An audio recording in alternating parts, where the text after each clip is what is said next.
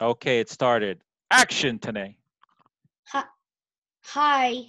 Have you ever wondered what a variable is, Master Han? No, I've never wondered in my life. I have no idea.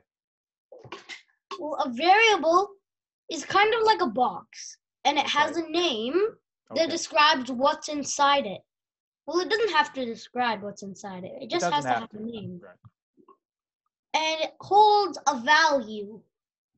Um, some when when you put the value in and then you forget about it, then you can open the box and see what was inside it. Here's an example of a variable.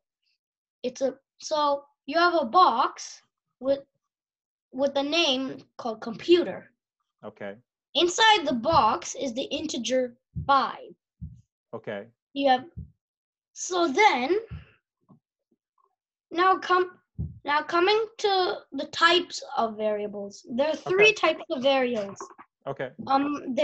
There's integer variables with the numbers with positive and negative numbers as values, and there's also strings, which is string values, which are like words. Right. For example, your name. Right. And the last one is Boolean. Boolean can only have two types of values. True or false. Okay. But you have to write it with a capital T if you're doing truth, Okay. and a capital F if you're doing false. Okay. I got that. Okay, good. Is your print? Okay. And for example, another example.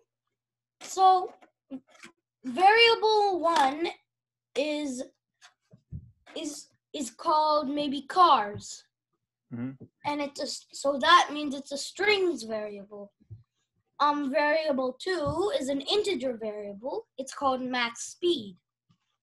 So the value of cars would be maybe like a BMW.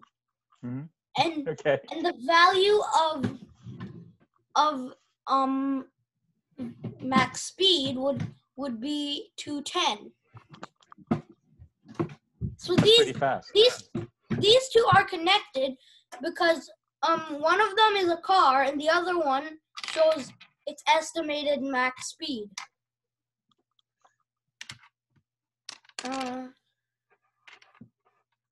And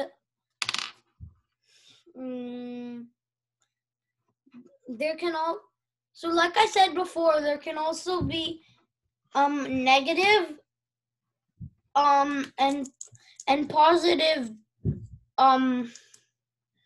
integers for the integer variables, and you're not allowed decimal variables. Okay. And are we done? Yeah. Okay. Great.